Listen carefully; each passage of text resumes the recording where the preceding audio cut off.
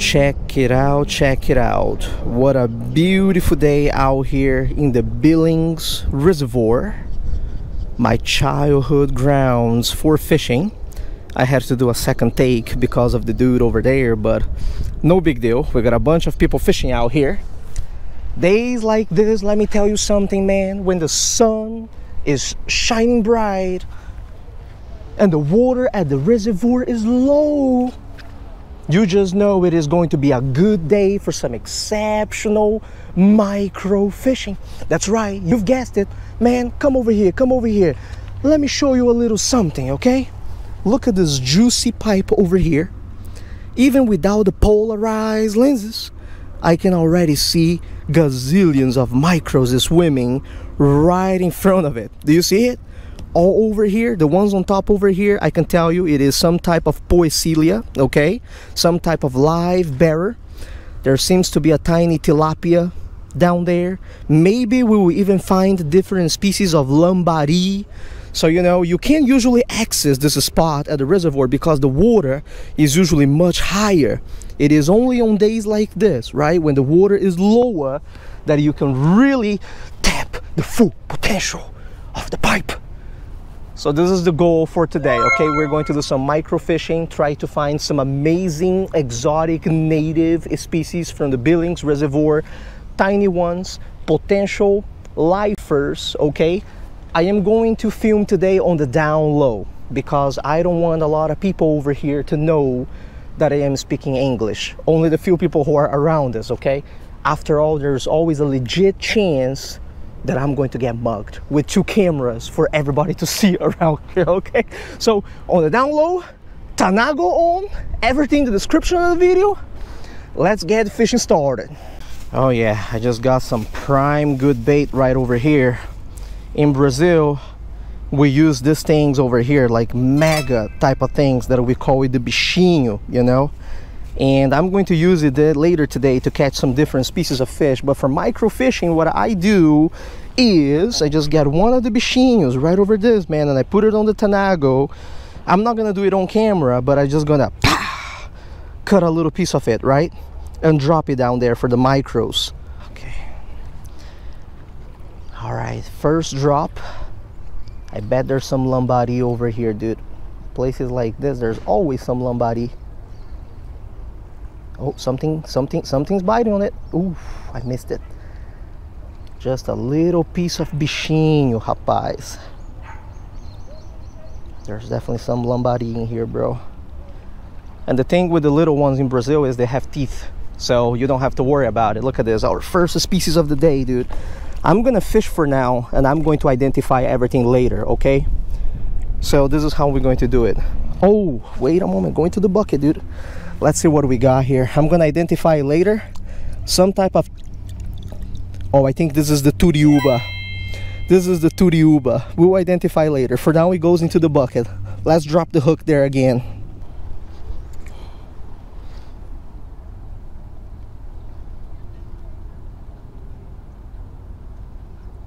There we go. What do you got here? Yeah, that is not the turiúba, my man. There's another one. There's a different one. This is Brazil for you. One cast, one species, man.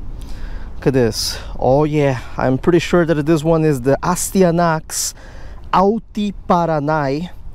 Up to a few years ago, this one was actually the Astyanax lacustris. Down here we call it the lambari de rabo amarelo.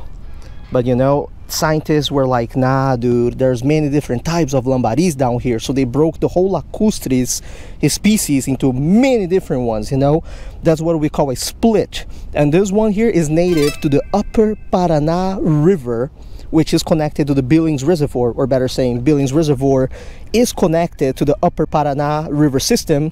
So this one became the Astyanax altiparanae that you can only find around this area.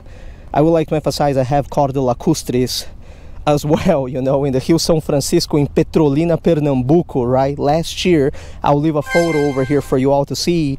Looks almost identical, right? But no, there are different species indeed, just by range alone, okay? So that's good. We got 2 species in here, Bricon americus turiúba and Astyanax altiparanae. Dude, let me tell you something, man. The way that pipe is looking right there, bro, it's gotta be at least 3 more different species in there. Mark my words. All right, where did it go, that bigger one? There's a bigger one down there, and I want it. Yeah, boy. Yeah, boy. What we got here? Oh, I think it is the same, actually. It's lambari. Okay. Lambari de rabo amarelo. That's what we call it. The lacustres, okay? So there are bigger ones of them down there. Look at the teeth of this guy. I'm gonna put a photo over here for you of the teeth of this little fella, so you understand that even though it's like little lambaris and it is not like piranhas, you know what I'm saying, they still got that powerful teeth, dude, that can get through the skin of your night crawlers and of your little bichinhos. So you have nothing to worry about when you come here down to Brazil. You think it is like a little tiny fish. Dude, let me tell you something, bro. This ain't no bluegill, bro. This is the real deal with the chomp chomp chomp, bro. All right, let's go catch some more. All right, take it easy, dude. There's some bigger ones down there that I don't know what it is yet. Come get it. It's looking at it, it's looking at it. Ate it. What we got here? I knew it. It's a Crenicycla. In particular, this one here is a Crenicycla britsky. I think the Americans call it the pike cichlid. Yeah, we have pike cichlid down here too. Look at that on the Tanago, bro. Like little piece. I'm gonna give you all the full overview at the outro of this video, okay? Crenicycla britsky. We put it here. We got 3 species in the bucket now. The mouth of the Poecilia, very, very tiny. So we have to make sure that the bait is also very, very tiny. Let's see, is this going to work? Yeah, this is very, very, very small. You see that right over there? I think it will work for Poecilia. I just want to catch one anyways, just to say that I've caught it, you know. I already have it on my species list. Oh yeah, oh yeah, oh yeah. Big ones on it, dude. Big ones on it. Come on, broski. They're not always easy to catch, by the way. But they're on it at least, so that's good. Oh, I had one. Come on, Poecilia. You don't want to snag it, you know. You want to catch it in the mouth. So you see, bait has to be very tiny for that. Poecilia vivipara, okay? The guppy that a lot of people have in their fish tanks in the United States of America. This is a big one too. This is a big female that seems to actually be pregnant. No, actually this one's not. Yeah, see, in the mouth, okay? Not snagged. Tanago. Poecilia are not always easy to catch. I'll give you that. So yeah, this is a nice sample right over here. Look at that. Mosquitinho, right? That's what they call in Portuguese, I think. Look at that, dude. Fat, bro. Fat guppy, you know? You live line one of these or one little lambari over here, you may catch a traíra. How many different species of fish we got in the bucket so far? Turiúba, Altiparanai, Britsky, and the Reticulata. So 4, right? Okay. I think we'll be able to add a few more. 好，那好，没什么事了吧？你一定要注意安全。知道，注意安全，知道。啊哈。如果你超过了5米，你得注意点。啊，放心吧，我知道，没事。OK， 好，有什么事再给我打电话就好了，要不就寄信 ，OK？ 好，那好，再见啊。没事，好，再见啊。好，再见。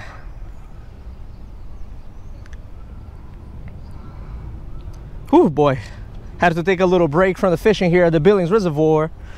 I didn't tell you folks, but my mom and my dad, they just left Brazil yesterday, you know, so if you watched that video, the Bertioga one last week, and you enjoyed it, that is like one of the videos with my parents, you know, before, I mean, it's gonna be a little while until they show up on the YouTube channel again. They left from Brazil to Chicago, United States, to Japan, Haneda, and to Qingdao, China.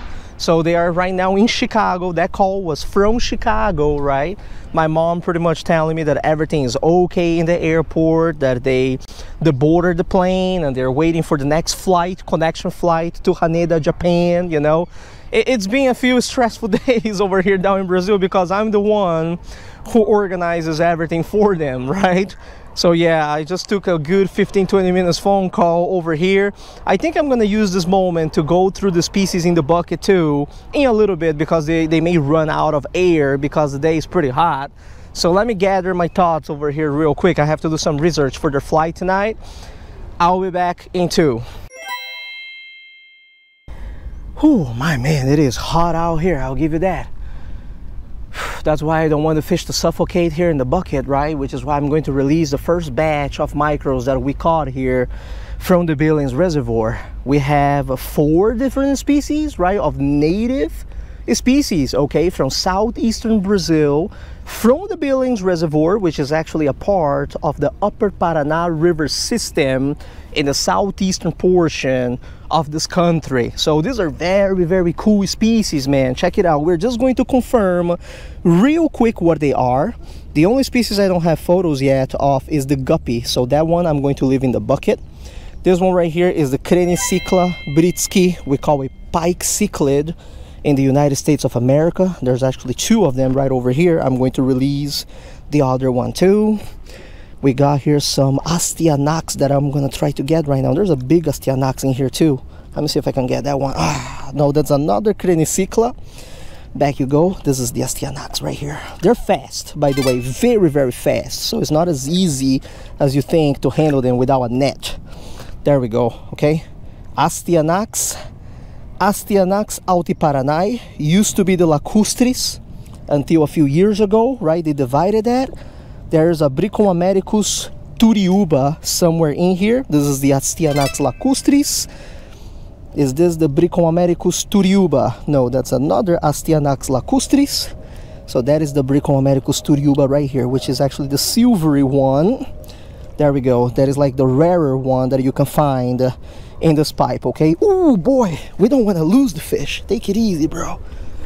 Go back where you belong, right? Good. And then the last one in the bucket is the guppy, the Poecilla reticulata, that I'm just going to leave there right now. All right, beautiful. We have no lifers today yet, but I still have about 30-45 minutes over here before I hop spots for another YouTube video.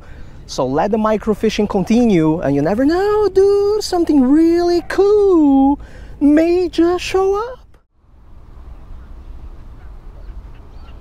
The tilapia are very finicky, I'll give you that. They wait for the lambari to bite first, and then when the lambari bites, then the tilapia is like, oh, okay, it is food, so I'm going to bite too. Turns out these are red breast tilapia, okay, the Coptodon rendali. Very, very finicky. I mean, very hard to catch in this reservoir too. I already got one in the bucket. I'm gonna release this one out there. Tilapia, my man, in the Billings Reservoir. Supposed to be in Africa, boy, not South America, even though for some Americans both continents, I guess, the same. Well, as they say, everything that is good must come to an end. It is 12 p.m. I've been fishing this pipe for about 2 hours, and I kind of just run out of time. But you know what? Before I call it a day, though, a few things I would like to point out in this video, so follow me, okay? You may have realized that I shot this video today against the sun, right? The sun's right up there in the sky, shining bright.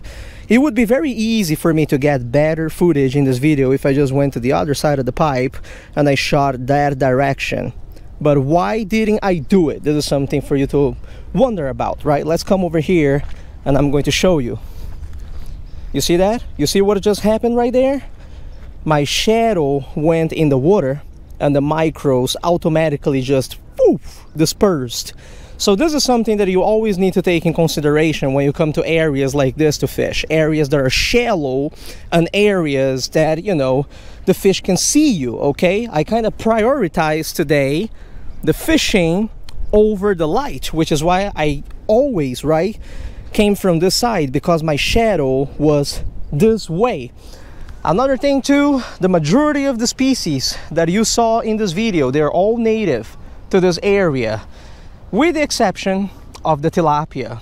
The tilapia is actually invasive. It came from Africa. Let me put the numbers over here for today on the screen while I tell you this story. Back in the days, the Brazilians wanted to introduce some fish for food here in the Billings Reservoir, similar to how in the United States we introduced the common carp, right, from the old world to the new world. So someone just had a wonderful idea, dude, to bring 3 different species of tilapia, right, the Nile, the Mozambique, and the red breast, and introduce it here to the reservoir. That was like at the end of the 1800s too, and since then, dude, they been in here forever. There's no way to extirpate the population. There's no way to get rid of them. They compete with the native species in the reservoir. Just recently, November of last year, I came to this exact same spot and I caught another species invasive to this reservoir, which was the Plate River Sprat. I'm going to leave a photo over here. In my 25 years of fishing this place, dude, I never ever encountered one of those, you know? I sent the photo to Felipe because I had no idea what it was, and Felipe was like, dude, that's a fish that you usually catch like in the upper Paraná, you know, but like not supposed to be here, you know? Like, I mean, another basin, you know? Turns out it's another invasive species nowadays in this reservoir, right? I have caught different types of micros from here that are not supposed to be here. Leo, put the photos on the screen, right? Beautiful colors of red, beautiful colors of yellow, beautiful colors on the fins, but those tetras, they're not native to the reservoir either. So nowadays, this is one of the biggest problems that we have with the Billings Reservoir, besides over harvesting, of course, and human pollution. Needless to say, I've been fishing this place now for a little bit less than 30 years, over 25 years, and I enjoy it every time I come down here. It is my childhood spot, man, you know, if you watch the previous videos on the YouTube channel, right? So today, I had the honor to introduce you all to some micros from the reservoir. I hope you all enjoyed it. I'll see you all next time. It is time to get some lunch and hop spots, boy. Tie lines and take it easy.